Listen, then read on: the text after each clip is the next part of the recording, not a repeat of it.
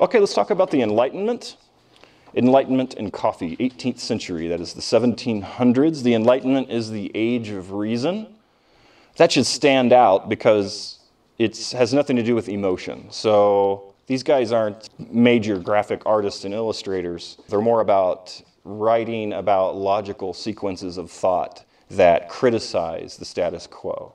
So we're criticizing religion, we're criticizing aristocracy or governments of different sorts. It's the age of reason. It's scientific inquiry increases in a major way.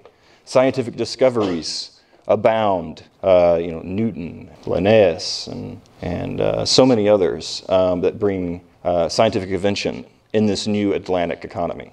And so make no mistake that this Atlantic economy fuels the Enlightenment. Without it, we wouldn't have had extra wealth. We wouldn't have had so many books floating around. Why?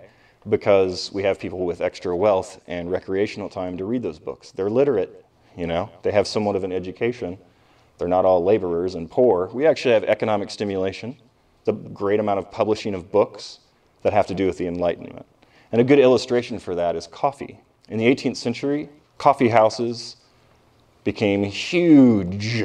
So in the 1700s, we had basically Starbucks everywhere. Even small towns in England had a coffee house in the 18th century. I think that's very interesting because we don't think of the English as a coffee-drinking folk.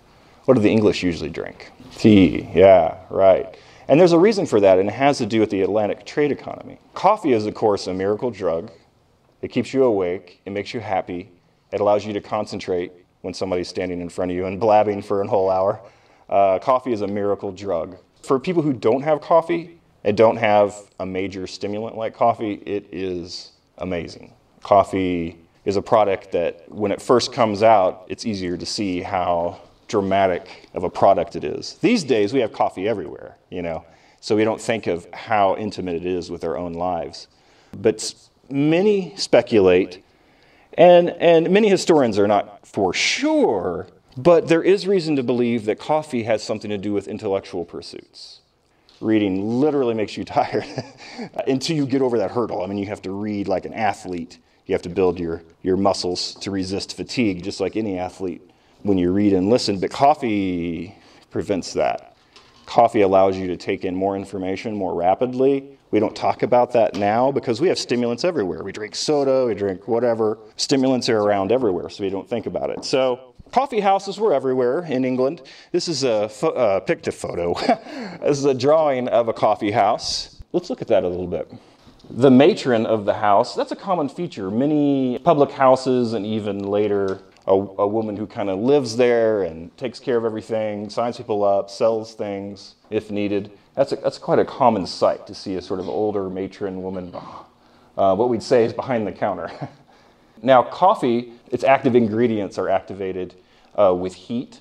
We have the coffee warming up in front of the fireplace here, violently steaming out. So it would be very, very hot coffee.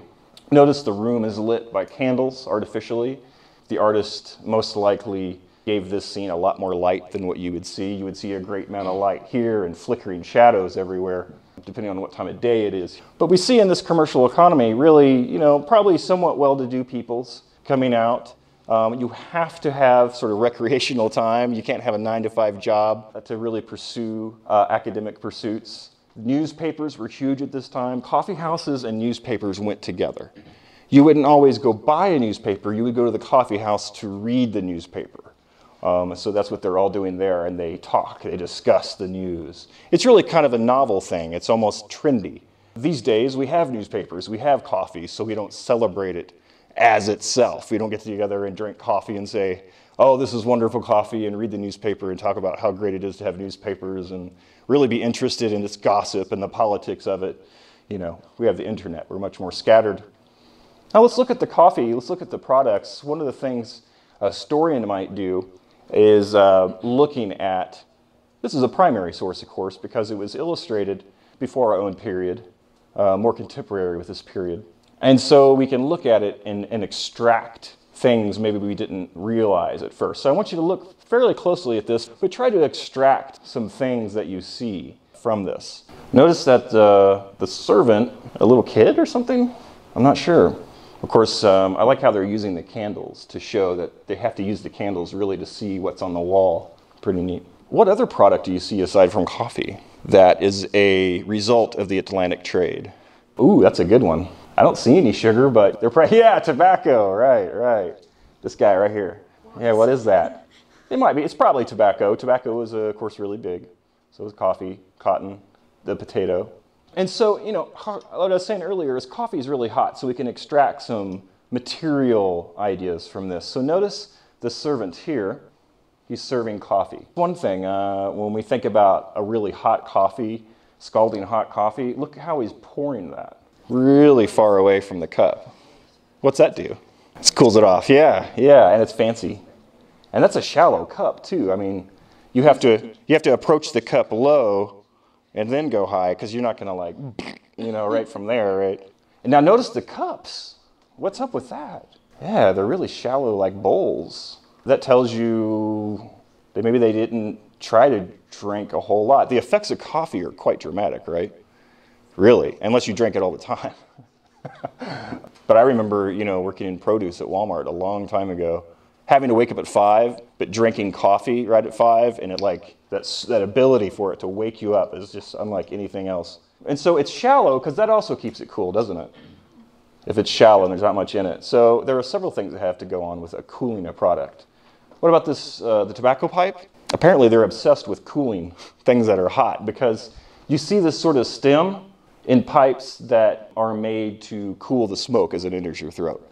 Because if you have a smaller tobacco pipe, your throat will be affected. Your throat will get heated up, you'll get, kind of a raspy voice, and over time it will affect your throat. But this keeps the heat off your vocal cords. Interesting stuff. I don't know what this is. It's kind of a longer flute. What's that? Oh, down here? Yeah, I don't know. It looks like one of them at least is like the coffee cups. It might be the sugar that someone mentioned. Oh, you know what? I think those are pipes. Because look at the white coming off of them. And it looks like that one. Why would they have a box of pipes? Like, bring your own pipe, dude. Like, I want the house pipe. Oh, there are some more pipes. Yeah, they're everywhere. Well, maybe they are house pipes. Like, spend a penny and you'll get some coffee and a pipe to smoke on with a pinch of tobacco. I don't know. The Enlightenment, it began as a reaction to Louis XIV.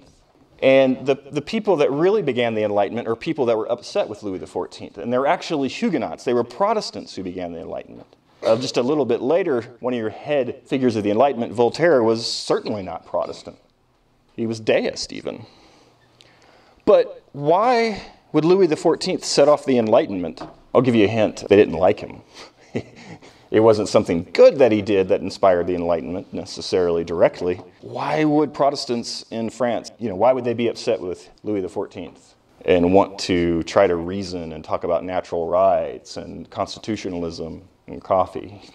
So Louis XIV, in terms of religion, the thing we've talked about is he revoked the Edict of Nantes. No more Protestants, no more Calvinists, no more Huguenots in France. So you get this great movement of Huguenots out of France. And so that sets off the Enlightenment. And so a lot of these figures in the Enlightenment moved to what it could be called the Trinity of the Enlightenment, PAL. 3 major cities in Europe, probably the most well-known, formed the triangle of the Enlightenment. They were major cities which housed your authors and your public figures who wrote about the Enlightenment and inspired people to do new things, inspired governmental reform, separation of church and state, the promotion of science. What are these European cities? Paris, Amsterdam, London. Amsterdam is often known as the most tolerant. Amsterdam has accepted many peoples who had no other place to go in Europe, whether they were Catholic or Protestant or Jews or whatever. And so remember, the Enlightenment began as a reaction to Louis XIV, began with Protestants who really wanted to protest Louis XIV. But because our people are more literate, and the whole idea of publishing a book is more, it's accepted. There are actual markets for books. In other words, I can publish a book, and people might even read it, opposed to publishing a book and only a small percentage of people that can read. The Enlightenment is at that time where people have money to buy, and they have time to read, and they have literacy to be able to read.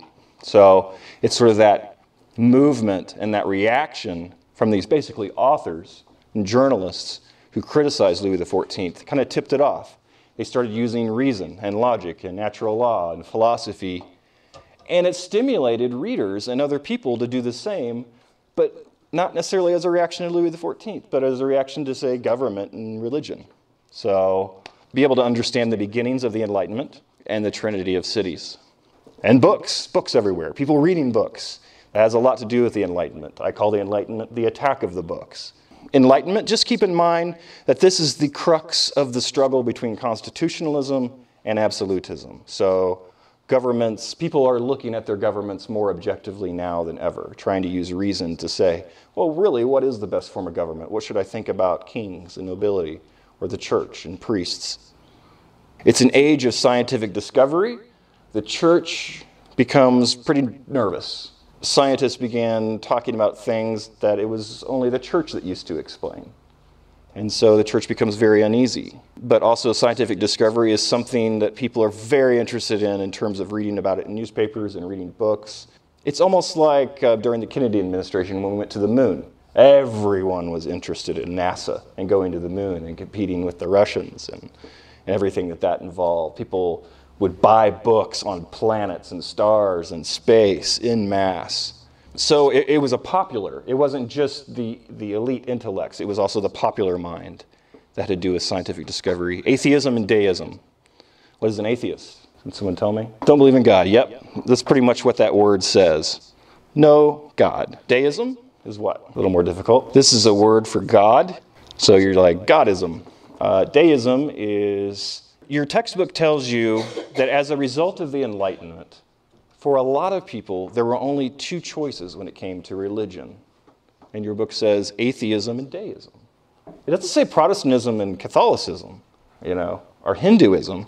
It says two things very, very unique. Atheism is the idea that, you began reading books about the Enlightenment, you read Rousseau and Voltaire and Newton, and you see a world where God does not need to be present at all. And so you might become an atheist. And you read their criticisms of the church and you say, well, the church is obviously man-made and God does not exist.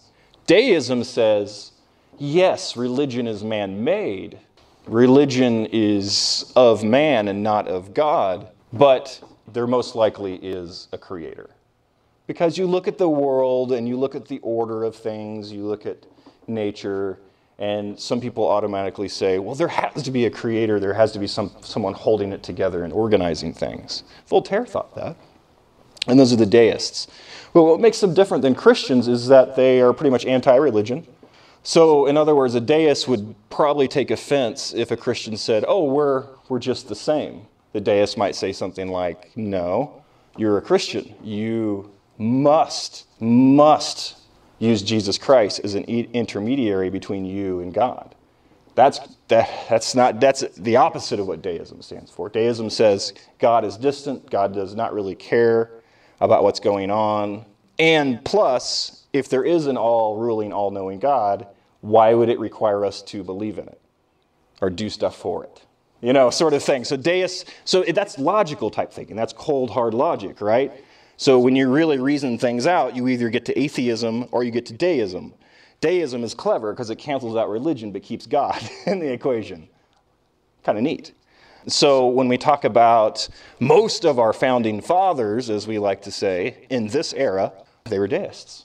So, and then slavery. I just want to mention something about slavery in the Enlightenment. Now keep in mind, slavery is crucial for the economy. There is huge money wrapped in slavery. It's a business unto itself even. But when it comes to enlightened thinkers have different takes on things. Like Voltaire, for example, would criticize the privileges of the aristocracy and priests, but at the same time he thought democracy was the stupidest idea in the world. He wrote Catherine the Great and praised the benevolent monarchy, but said democracy was just the stupidest idea you've ever heard in your life. But there were enlightened authors who debated slavery. Now keep in mind, something you will want to know about slavery at this time is slavery was not acceptable to Christian Europeans. No slavery, outlawed. You can't have slaves for a long time. The idea of slavery was unheard of. The Pope had already declared that you could never make a slave out of a Christian. No Christians can be slaves. No Christian should ever enslave another Christian. So then how did we start justifying inhumane treatment of slaves?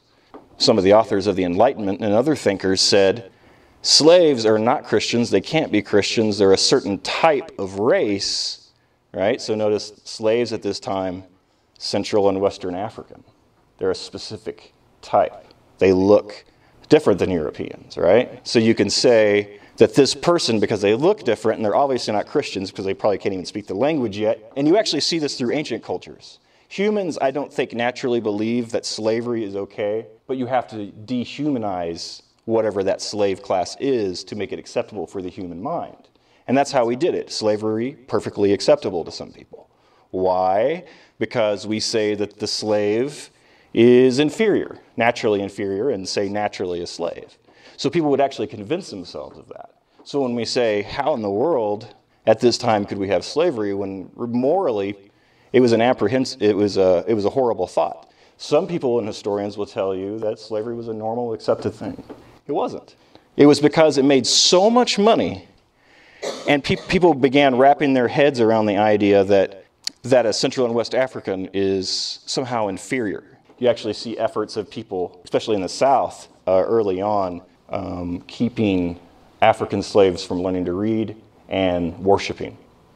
So, a lot of your Southerners in the United States initially had big problems with Christianizing the slave population. It makes your slave class way too human. It makes them like you. You're like, oh, you're a Christian brother. Ooh, this whole slavery thing becomes problematic, So enlightened thinkers could go either way. They could rationalize slavery, or they could speak against it. Enlightened thinkers weren't always talking about the same thing. They were trying to use reason to do it, and that's the common theme. Voltaire, the age of the Enlightenment is often called the age of Voltaire. In post-Louis XIV France, we already have the Enlightenment being inspired by his totalitarian religious control. And so Voltaire came out of France, grew up in France. He actually was a minor noble. His father wanted him to be a lawyer, but Voltaire pretended that he was training as a lawyer and actually just wrote poetry full time. And so he would publish plays and poetry. And he was really more of a comedian. Keep in mind at this time when I say poetry or plays, it's not necessarily what you're thinking of as today. Some poem, maybe kind of boring or whatever, and a play, maybe it's not that appealing. But people thought poems and plays were very trendy. But the way Voltaire wrote is he wrote comedy. Pretty hilarious stuff if you know his references. He was a satirist. He was a comedian. But he was prolific and well-learned. He would write about history and that sort of thing. So he became wildly popular eventually. And as he was popular, he once wrote a poem and insulted the regent of France, Philippe II. And he inferred that the regent had an incestuous affair with his own niece. And so they locked him up for 11 months in the Bastille. And his last name was Arouet, and he changed his name to Voltaire after he was let out of prison, after he was there for 11 months. And he became Voltaire, he would say at that point. And so he became sort of a force of political reform. So he would write his books that were wildly popular and influence political change, like in France. He emphasized separation of church and state. One of his main complaints was basically how priests are set up in France to not have to pay taxes. Priests exploiting the poor, taking advantage of people, holding great power, and not being what they should be, Christian priests, So he criticized religion quite a bit. Enlightened despots love him. Frederick the Great, Catherine the Great. They wanted him at their court, When you really began to read Voltaire, it's confusing because he'll say certain things you don't expect. Even though he's considered the father of modern liberalism, he'll say some things that are like, whoa, not even a conservative would say that these days, like being pro-monarchy is one example. Voltaire also helped popularize scientific discovery. So he popularized Newton. So we know Newton today is coming up with so many great scientific laws of nature. And what's interesting about Newton is he didn't necessarily do lab tests to come up with his greatest discoveries. He just sat and thought about it. He just thought about it. He saw an apple fall from a tree, right? And then he realized that things aren't pushed, things are pulled. And he discovered gravity. essentially. He discovered that by sitting there and thinking and looking at things, not by running equations. And this was respected in the Age of Reason. People could, like even Descartes, you can use logic. People are excited about the idea that you can use your brain and come to conclusions if you can think outside of what your religion and your parents have taught you, have programmed into you. You can start using reason to break out of the mold. And so you can see where that's really exciting. People and authors left and right are trying to shatter the illusions of the people. So that has a lot to do with government and aristocracy and religion. So all over the place, people are bursting out of their shells, intellectual shells.